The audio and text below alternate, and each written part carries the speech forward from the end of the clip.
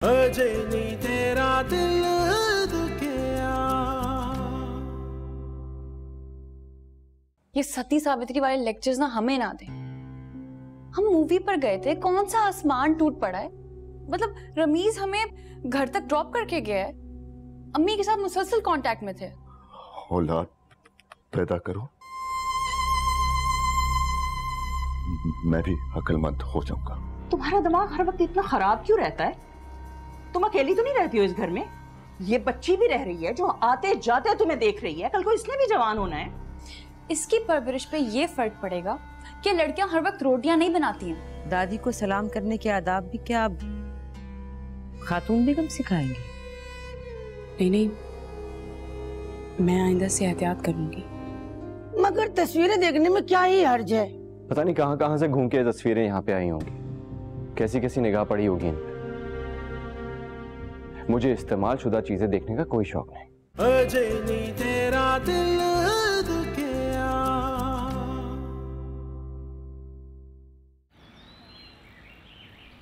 मारिया, तुम मेरे फोन पे कॉल करके देखो ना, कहीं फोन खराब तो नहीं हो गया मेरा। अम्मी इतनी बार तो कर चुकी हूँ, बज तो रहे। तो फिर उनका फोन क्यों नहीं आया? 4 दिन तो हो गए उनसे मुलाकात हुए।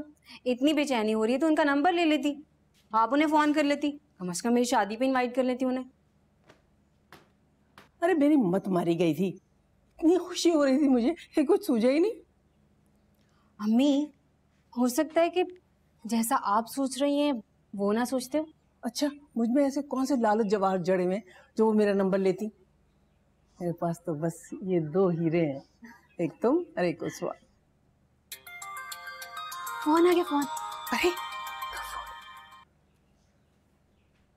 हेलो, अस्सलाम वालेकुम। वालेकुम सलाम। वालेकुम सलाम। मैं मिसेस दिलावर बात कर रही हूँ। आपको याद होगा हमारी मुलाकात हुई थी। जी जी, छोड़िए, वो भी कोई मुलाकात थी भला? मैं तो कब से आपके फोन का इंतजार कर रही थी। खैरियत? जी जी जी, वो दरअसल मेरी बेटी की शादी होने वाली है ना 4 दिन के बाद, तो मैं चाह रही थी कि मैं आपको उसमें बुला लूं। ओह, तो आपकी बेटी की शादी हो रही है? नहीं नहीं नहीं, उसकी नहीं, वो तो उसवा है। ये मारिया की शादी हो रही है। अभी तो आप मसरूफ होंगी अपनी बेटी की शादी में, तो कुछ दिन बाद चक्कर लगाऊंगी। अरे नहीं नहीं नहीं, मसरूफियात कैसी, अभी तो 4 दिन पड़े हैं शादी में। आप आइए ना, तशरीफ लाइए कल। अच्छा चलिए, मैं फिर बहू के साथ आती। जी जी जी, जरूर जरूर, कल आप तशरीफ लाएं, हम आपका इंतजार करेंगे। अल्लाह हाफ़िज़। आ गया अब तो खुश है ना? बिल्कुल। अल्लाह, मेरी उसवा की शादी उस घर में हो जाए। मैं फोन नंबर सेव कर दूं? ये हमने उनका नंबर सेव कर लिया। हाय मारिया, मेरी उसवा की शादी उस घर में हो जाए, कितनी खुशी होगी मुझे। मेरी दोनों बेटे अपने अपने घरों की हो जाएंगे। हाय मेरे अल्लाह।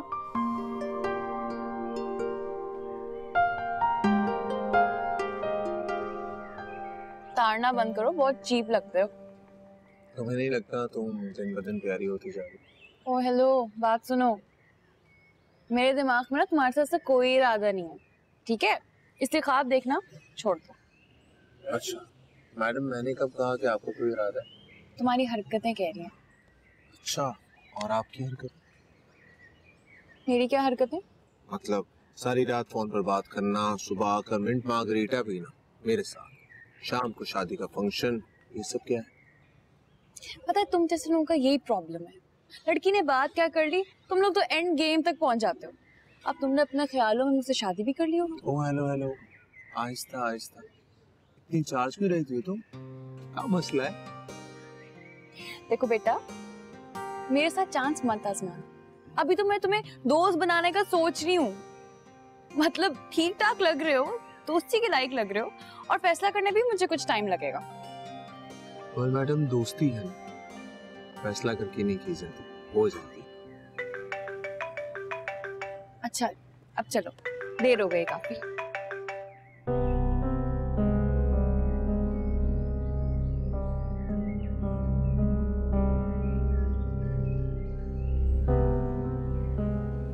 कहाँ मर गई है उसवा। खुद तो बेटियों को खुला छोड़ देती है और हमें खड़ा कर दिया चौकीदार। हमारा गोल्ड का कारोबार है, आपने नाम तो सुना होगा, बख्तावर ज्वेलर्स। वो आप लोगों का है? जी हाँ। खैर से 2 बेटे हैं मेरे, बड़े बेटे की शादी हुई हुई है और छोटे के लिए लड़की ढूंढ रही हूँ। अच्छा। मेरे भी माशाल्लाह 2 बेटे हैं, माशाल्लाह इतने फर्माबरदार हैं कि बस क्या बताऊं मैं आपको। उसवा के अब्बा अल्लाह बख्शे बहुत दिन हो गए उनको गुजरे हुए, लेकिन इतना कुछ छोड़ के गए हैं कि दोनों बच्चों से संभाले नहीं संभलता। उसवा कहीं गई हुई है बाहर घर पे? नहीं, घर पर ही है, अपने कमरे में तैयार हो रही है, आती होगी। जी। ये जो तुम्हें मेरे साथ देर भी होती है ना, ये इस बात का सबूत है कि कुछ तो है। ये देखा, ये जो तुम मेरी बातें सुनकर खो जाती है, ये भी इस बात का सबूत है कि कुछ तो है। मैं कोई खोई भी नहीं, समझ आई? अब चलो उठो, देर हो रही है, चलो।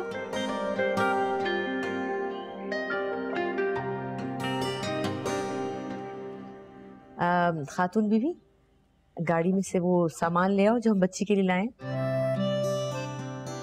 इसी महीने का पहली बार जा रहे हैं, कुछ छोटी मोटी चीजें ले जाएं बच्चे। तकल्लुफ करने की क्या जरूरत थी, चाय दो बेटा। हाँ, आधा। अब मैडम आए, उन्हें नमाज़न बना के मेहमानों के आगे पेश कर। क्या जलालत है।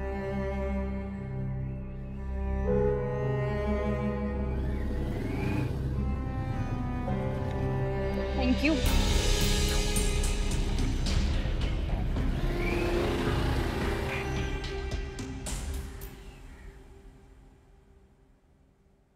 आराम से चलना और फिर दुपट्टा तो ठीक कर लो। यार मुझे पता है लाउंज कहाँ है, जा रही हूँ। लीजिए, आ गए उसवा। अरे अस्सलाम वालेकुम। आप तो वही स्टोर वाली आंटी है ना? अम्मी कब से आपका इंतजार कर रही थी। आओ बैठो यहाँ मेरे पास। आओ ना बेटा, बैठो। खातून बीबी, वो गिफ्ट्स लिख रहा हो दो। बीबी जी, एक बात करनी है आपके लिए, कुछ छोटी मोटी चीजें लेकर आए हैं, थोड़े से गिफ्ट्स। अच्छा। बीबी जी, धोखा हो रहा है, धोखा। ये लड़की पैंट शर्ट पहने हुई थी, ये लड़की तो अभी स्कूटर पर से आई है, मैंने अपनी आंखों से देखा है। जानती हो क्या कह रही हो तुम? झूठ बोलूं तो अभी मर जाऊं। वाइला, अरे खैरियत है, आप अचानक कहाँ चल पड़ी? हमारी कोई बात बुरी लगी आपको? चलो।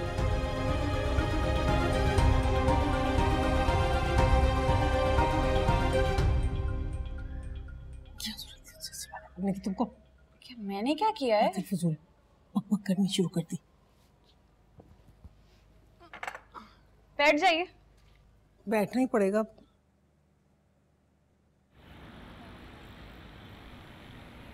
अम्मी कौन सी कयामत टूट पड़ी है?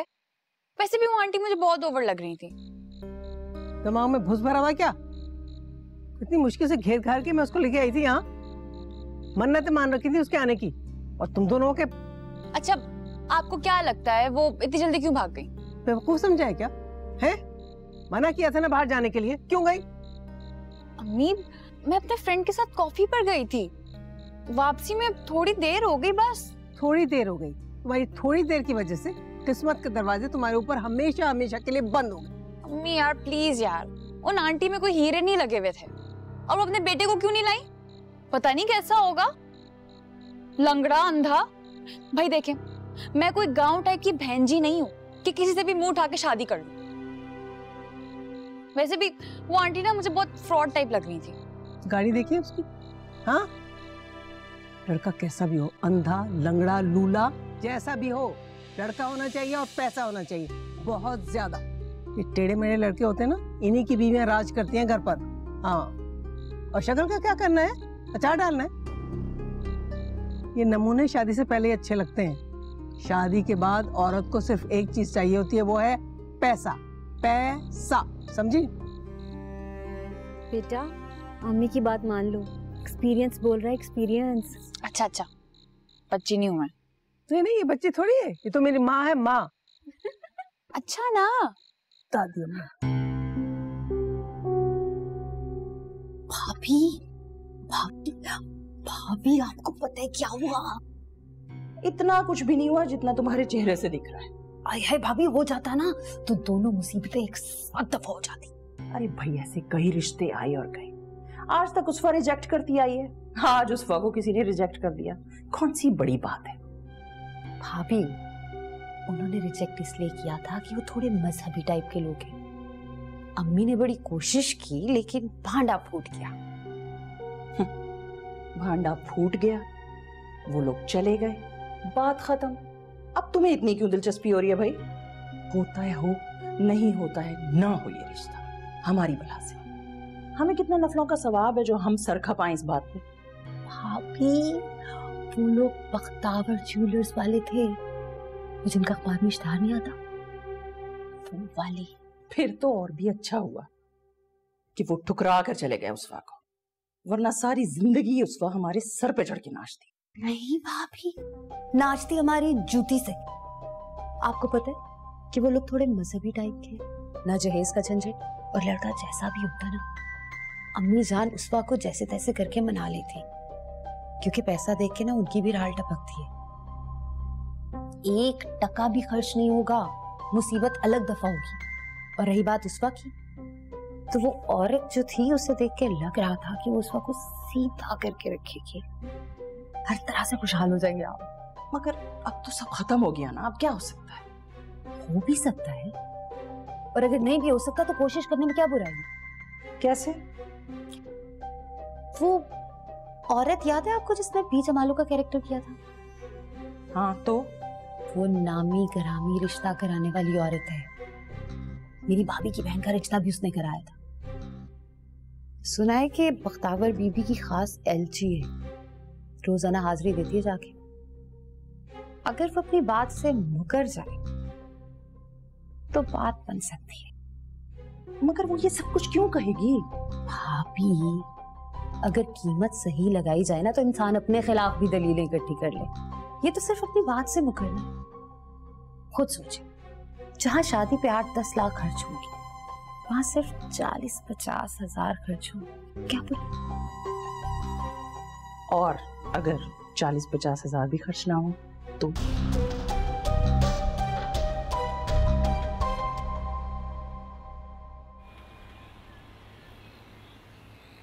नाजो। जी माँ जी। तुम ये लेकर जाओ। भाभी भाभी, वो क्या हो? नहीं, कुछ नहीं। हनान, वो कल बात नहीं बनी। क्यों? पता नहीं।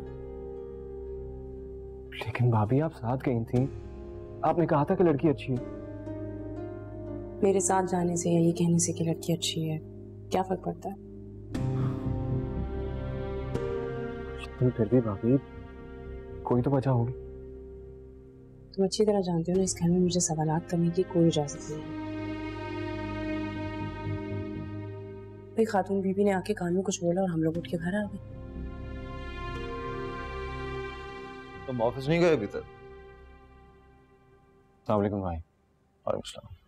आपका इंतजार कर रहा था। नहीं तुम जाओ, मुझे देर हो जाएगी। वैसे भी कुछ दिनों से मुझे कुछ गड़बड़ लग रही है, अकाउंट सेटल नहीं हो रहा है, तुम देख लो जाके जरा।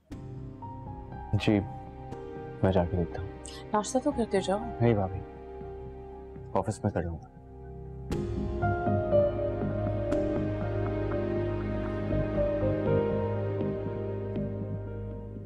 ऐसे क्या हुआ है? कुछ नहीं। अम्मा जान कहाँ है? वो तफसीर के लिए गई हुई है।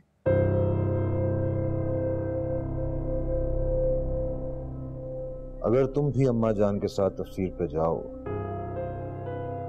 तो खातून बीबी हुरैन को कुरान पढ़ाने ना आए।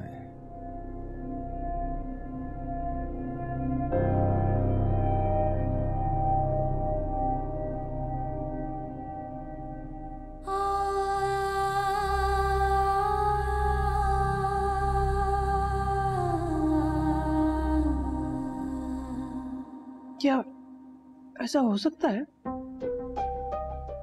कोशिश तो की जा सकती है। क्या वाकई तुम बात करोगी उससे?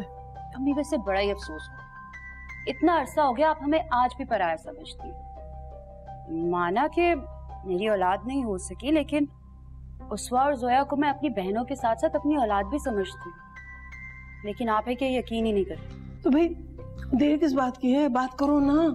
अम्मी आप उस औरत से तो मिल ही चुकी हैं, वो पैसे के बगैर बिल्कुल कोई काम नहीं करेगी। हाँ अलबत्ता हम लोग अपनी पूरी कोशिश करेंगे उसे मनाने की। कितने? यही कोई एक 1.5 लाख। देखो अगर 2 लाख भी मांगे ना तो बिल्कुल फिक्र मत करना, बस वो बख्तावर से जाके इतना कह दे कि उसे गलतफहमी हुई थी, बस इतनी सी बात। मेरी बाइक भी पार्लर तक जा सकती है। तुमको ज्यादा नहीं फ्री हो रहे?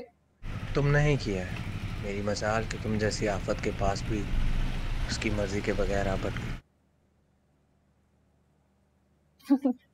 मैंने गाड़ी मंगवा ली है। बाइक वाला जो ड्राइवर जो है ना, वो बकबक बहुत करता है। बकबक ही सही, तुम्हारा टाइम तो पास कर देता हूँ।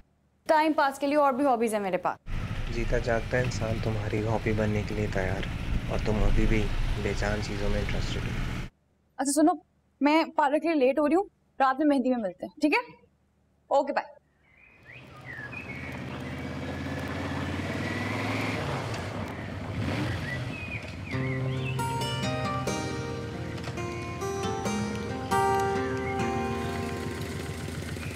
मतलब एंड लेवल के चिपकू हो तुम भी। जी बिल्कुल ऐसे ही। मेरी गाड़ी आने वाली है। राइड कैंसिल करो, मुझसे पैसे ले लेना। चलो बैठो।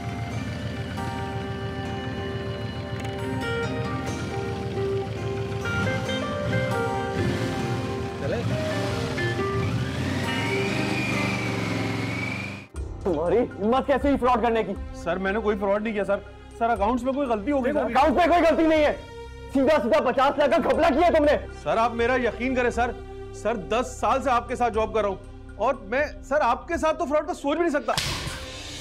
10 साल में तुम्हारा पाला मुझसे नहीं पड़ा ना, इसलिए। सर आप कोई सी भी कसम उठवा लें सर, सर मैं हर कसम खाने को तैयार हूँ सर, मैंने कोई फ्रॉड नहीं किया। बकवास बंद करो सर। मैं हर तुम सब जानते हो ना कि झूठ से मुझे कितनी नफरत है। सर आप यकीन क्यों नहीं कर रहे सर मेरी बात? बकवास बंद करो वरना धक्के मार के बाहर निकलो यहाँ से। क्या हो रहा है, क्या हो रहा है यहाँ, क्या हो रहा है? सर मैंने कोई फ्रॉड नहीं किया सर। भाई फ्रॉड किया इसने। सर नहीं किया सर। आप लोग प्लीज यहां से बाहर जाइए। मैंने कहा ना कि आप लोग यहां से प्लीज बाहर जाइए।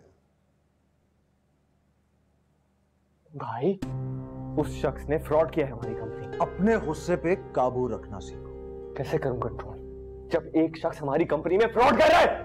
पुलिस किस लिए है, कानून किस लिए बनाए गए हैं? हर काम करने का एक तौर तरीका होता है। अपने टेम्परामेंट पे कंट्रोल रखा करो। आप जानते हैं ना कि मुझे झूठ से कितनी नफरत है। तुमसे अभी बात करना बिल्कुल फजूल है। घर जाओ तुम, मैं शाम में आके तुमसे बात करता हूं। भाई गो।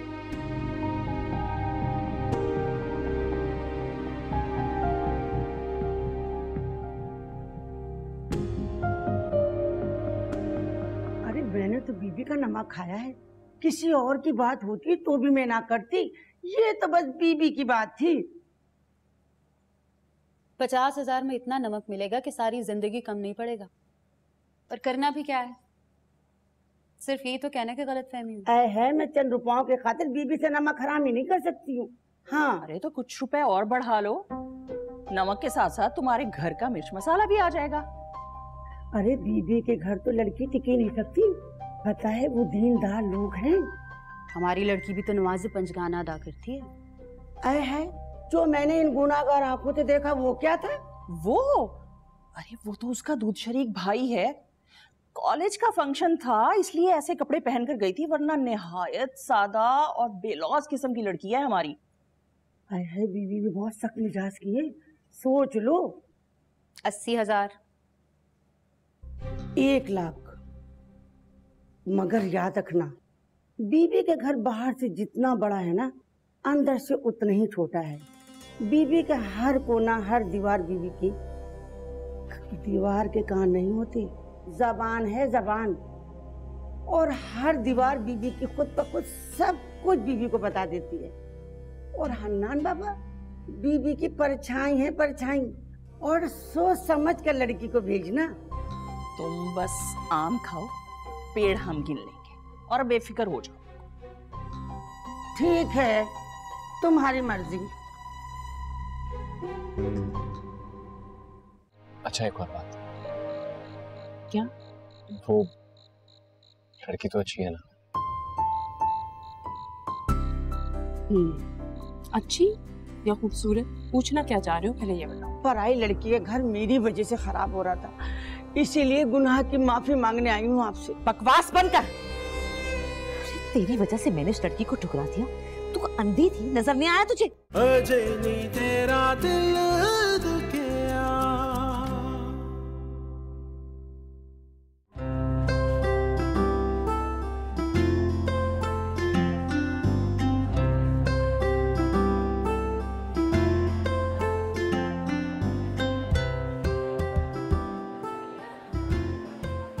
आप भी आइए ना, तस्वीरें लीजिए, बच्चों को बुलाइए, सबको आ जाए। उमर साथ आ जाओ, सब लोग आ जाए प्लीज। नादिया किधर है? नादिया को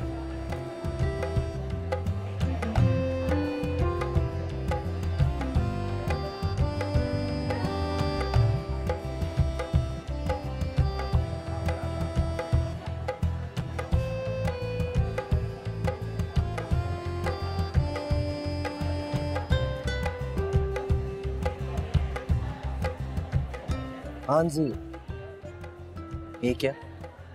अभी तो रौनक लगनी स्टार्ट हुई है और आप हैं कि अपने चेहरे पे 12 बजाए बैठी।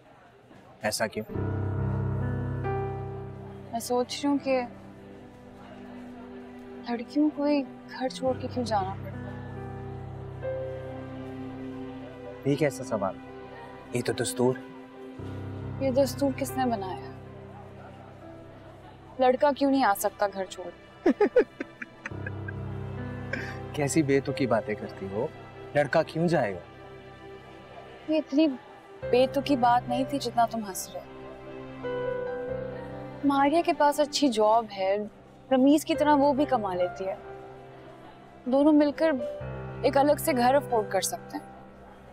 लेकिन नहीं, रमीज को अपनी माँ के घर ही लेके जाना है मारिया को, जहाँ पे उसकी 3 बहनें और 4 भाई हैं। मेरी बहन क्यों जाए ऐसे घर में? आई एम श्योर अभी इसके पास एक वैलिड रीजन हो, वरना मारिया भी तुम्हारी ही बहन है, वो इतनी आसानी से मानने वाली नहीं। कभी भी ना मानती। तुम्हें लगता है कि लड़की को मनाना इतना मुश्किल है?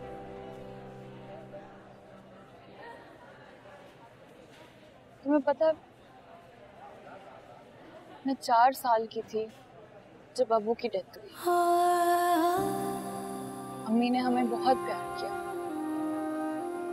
बहुत ख्याल रखा उन्होंने हमारा। मेरे भाई थे, लेकिन मेरी माँ ने ही बाप का किरदार निभाया। ऐसे जैसे जैसे हम छोटे छोटे पौधे हों और वो हमें पानी दे रही हो मोहब्बत से। फिर एक दिन इतने साल पालने के बाद जब पौधे पेड़ बने तो कोई खरीदार आकर उन्हें उठाकर ले जाता है और वो कोई कीमत नहीं देता, उल्टा खर्चा करवाता है।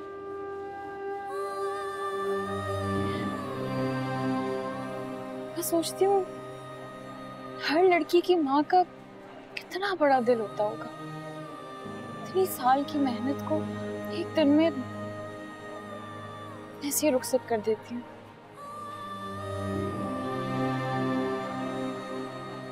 फिर सोचती हूँ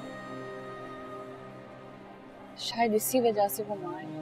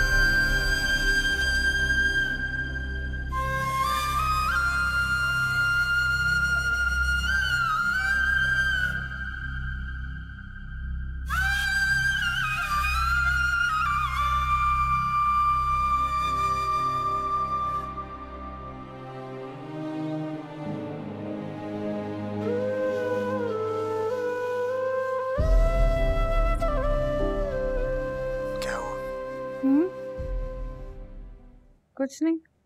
मेरी तो आँख लग गई थी। पिछले 7 मिनट से तुम खामोश बैठी हो, क्या हुआ? हाँ, मैं भूल गई थी कि कॉल मिली हुई है। मेरी बातें सुन भी रही हो या यूं ही कॉल मिलाकर बैठ गई हो? हेलो उस्वा। सुन रही हूँ। सुन तो तुम रही हो, बोल क्यों नहीं रहे? कहाँ खो गई? जी, खाली खाली सा कमरा लग रहा है, ऐसे जैसे अचानक से बड़ा हो गया। मैं शायद पहली दफा मारिया के बगैर हूँ यहाँ पर, इसलिए ऐसा लग रहा है। ड्रेसिंग पर उसका मेकअप नहीं है, अलमारी में उसके कपड़े नहीं है, और कमरे में वो खुद नहीं है। तुम्हें मारिया याद आ रही है? बहुत, और खुद से ज्यादा वो मुझे अम्मी के लिए याद आ रही है। माँ के लिए तो सब औलाद एक जैसी होती है। मैं जानती हूँ वो मारिया को मुझसे भी ज्यादा मिस कर रही होंगी। डोंट वरी, अब तुम्हारा ही नंबर है। तुम भी तैयारी पकड़ो।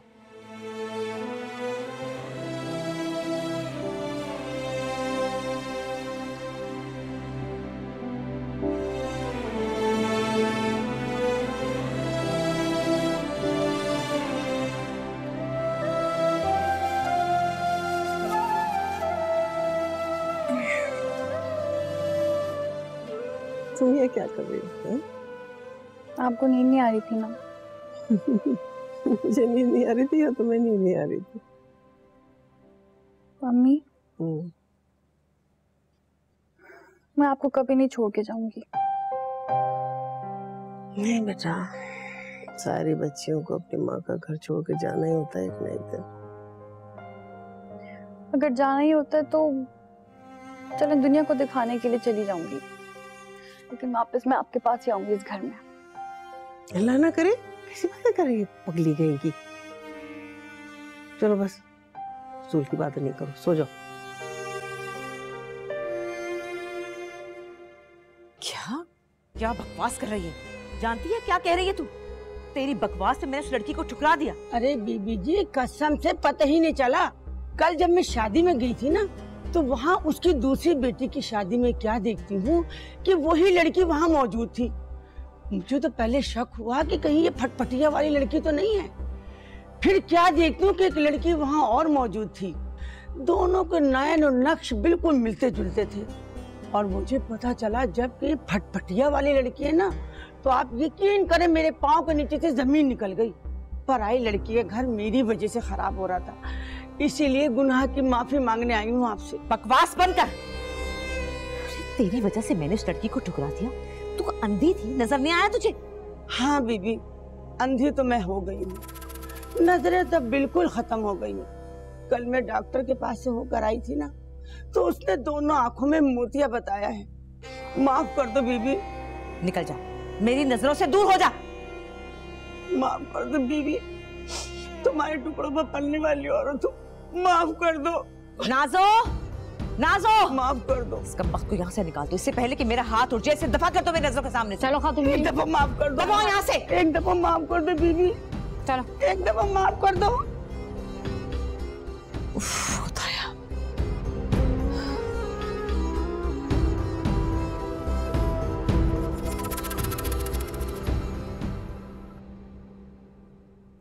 मेरा ख्याल है तुम उनसे फोन पर बात करो और मुइज को लेकर उनके घर जाओ। मेरी तरफ से माजरत करना और उन्हें अपने घर आने की दावत देना। मैं भी इस काम में ज्यादा देर नहीं चाहती। वो तो ठीक है अम्मा जान, लेकिन मैं वहां जाके क्या कहूंगी? क्या मतलब क्या बोलूंगी? ये मुझे नहीं पता। वो लड़की मुझे पसंद आई है और मैं ये चाहती हूँ कि वही इस घर की बहू बने।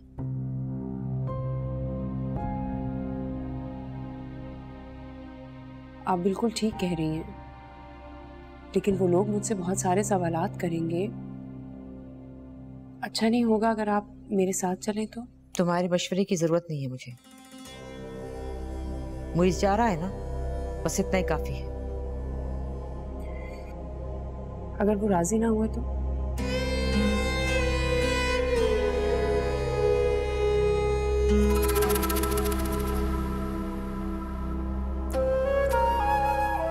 क्यों फजूल में बोल रही हो?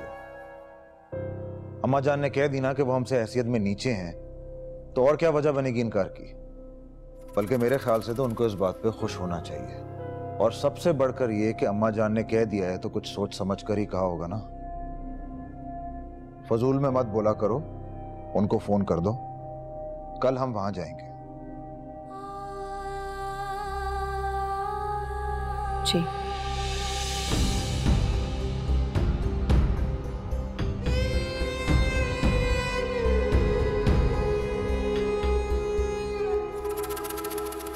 जी जी, आप बिल्कुल ठीक कह रही हैं, गलतफहमियां तो हो ही जाती हैं। अच्छा हुआ हमने ये बात अभी क्लियर कर ली। जी जी, बस कल शाम 5 बजे इंशाल्लाह। चलें ठीक है, खुदा हाफिज। क्या क्या कह रहे थे? हनान, ये लोग मान गए। ऐसे लग रहा था जैसे मेरी ही कॉल का इंतजार कर रहे थे। तो भाभी, क्या ये गलत बात है? नहीं, गलत बात तो नहीं है। तुम्हारे भाईजान बिल्कुल ठीक कह रहे थे। जिन लोगों की माँ बाप की हैसियत मेरे माँ बाप की तरह कम होती है ना, वो बेचारे सामने वालों की सारी शर्तें मान लेते हैं। आपसे एक बात पूछूं, अगर आपको बुरा ना लगे? पूछो। आप जिंदगी से इतनी नाखुश क्यों? तुम्हें किसने कहा मैं जिंदगी से नाखुश हूँ? हर वक्त तो मुस्कुराती रहती हूँ। हर वक्त मुस्कुराने का मतलब ये तो नहीं कि इंसान दिल से खुश है। दिल तो खुश हो ही जाता है, थोड़ी ही देर में छोटे बच्चे की तरह ना बहल जाता है, और फिर मैं तो बहुत ज्यादा खुश हूँ। अच्छा, एक और बात। क्या? वो लड़की तो अच्छी है ना? अच्छी या खूबसूरत, पूछना क्या चाह रहे हो पहले ये बताओ। एक ही बात है। कोई हाल नहीं भाई, अच्छी का तो मुझे नहीं पता, लेकिन खूबसूरत वो बहुत है। तो बस ठीक है। अच्छा, उसे मैं खुद बना लूंगा। लड़की वाकई में बहुत प्यारी है। अच्छा, आप कह रही हैं तो मान लेता हूं। मानना पड़ेगा भाई, कोई ऑप्शन नहीं है। लुइस, आप कहीं जा रहे हैं? हाँ, एक इम्पोर्टेंट बिजनेस मीटिंग है मेरी। जरूरी है? क्यों, कोई काम है तुम्हें? नहीं। गुड। ब्लू कोट निकाल दो मेरा।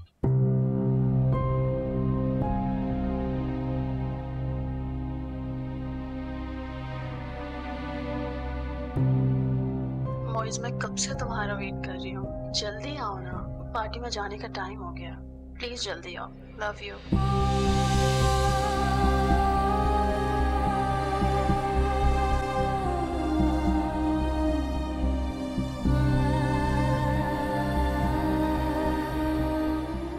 अरे कहा ना, सब मफरूजे मफरूजे, झांसी की रानी मत बनो। आने दो, बात आगे बढ़ने दो बस। मम्मी, मैं नहीं चाहती कि बात आगे बढ़े। समझाओ इस अकल की अंधी को। ये क्या समझाएगी मुझे? इसके तो हाथ पांव बांध के आपने शादी नहीं कराई ना, इसे तो रमीज पसंद है। मैं किसी की हाथ पांव बांध के शादी नहीं करा रही, समझी? रमीज को भी मैंने ही पसंद किया था, और इसका रिश्ता भी वैसे आया था जैसे तुम्हारा आया। मम्मी, मेरी बात सुने। शादी से 2 महीने पहले इसने और रमीज ने टाइम स्पेंड किया था एक साथ, इन लोगों ने एक दूसरे को जाना था, इसने रमीज को पसंद किया, फिर जाके इसने हाँ बोली। उस्वा, अम्मी ठीक ही तो कह रही है, समझने की कोशिश करो। शादी से पहले हम वो चीजें सोचते हैं जिनकी जरूरत होती है, और देखो हर रिश्ता एक जैसा थोड़ी आता है। तुम्हारा तुम्हारे तरीके से आया, मेरा मेरे तरीके से। You serious? तुम भी? सुनो मेरी बात, इस बारे में फैसला करने के लिए ये बात बहुत है कि उसके पास बहुत बहुत बहुत सारा पैसा है, और अगर उसमें कोई ऐप भी है ना तो वो पैसे जो हैं वो ढक लेंगे उस ऐप को, समझी? अम्मी मेरी बात सुन लिया, मैं उस बंदे से मिले बगैर शादी नहीं करूंगी और ये मेरा आखिरी फैसला है। पागल हो गई बिल्कुल। मैं आप लोगों से तहे दिल से माज़िरत खाऊं। बात बिगड़ते बिगड़ते बची है। एक छोटी सी गलतफहमी की वजह से सारी बात बिगड़ जाती। वैसे तो खातून बीबी आंखों देखी गलती भी नहीं मानती, लेकिन इस दफा उन्होंने अम्मा जान के सामने खुद इकरार किया है अपनी गलती का। चले जी, कोई बात नहीं है। बात बिगड़ी तो नहीं ना? जी, आपकी बेटी का नसीब हमारे घर में लिखा है, इसीलिए बिगड़ी हुई बात भी बन गई। बस जी, जो रब की रजा हमारी क्या मजाल, हमारा तो जी सरे तस्लीम खम है उसकी मर्जी के आगे। उसका नजर नहीं आ रही, वो कहाँ है? वो अदील नहीं, वो उसकी एक सहेली है, बचपन की सहेली, उसके आज मायूं है ना, इसलिए वहां गई हुई है।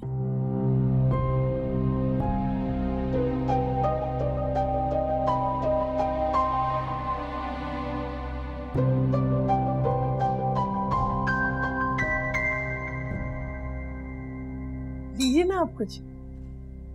नहीं, थैंक यू।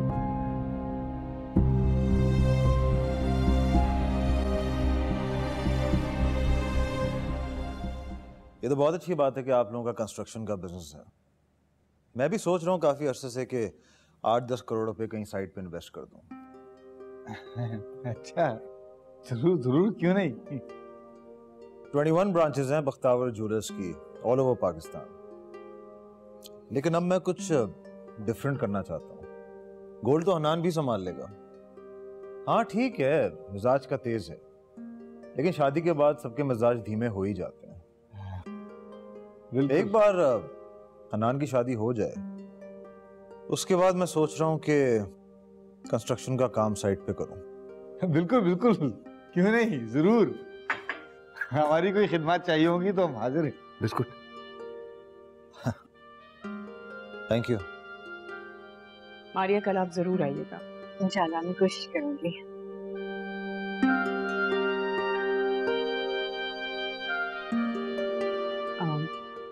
आंटी अपने साथ साथ कमाने को भी ले आइएगा। हाँ जरूर, हम सब कल शाम को 6 बजे आपके यहाँ आएंगे। चलो, खुदा हाफिज। खुदा हाफिज। खुदा हाफिज जी। खुदा हाफिज। चलो।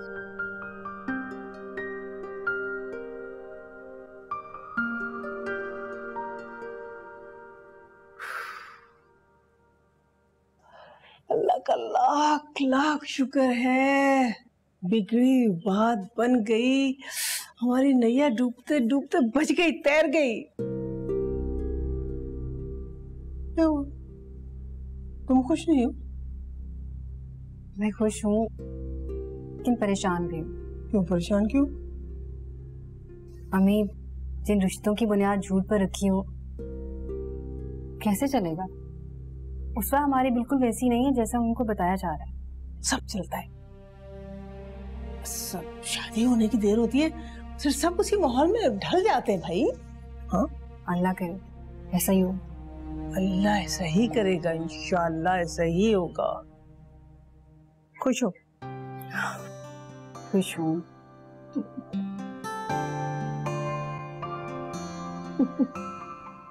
अजनी तेरा दिल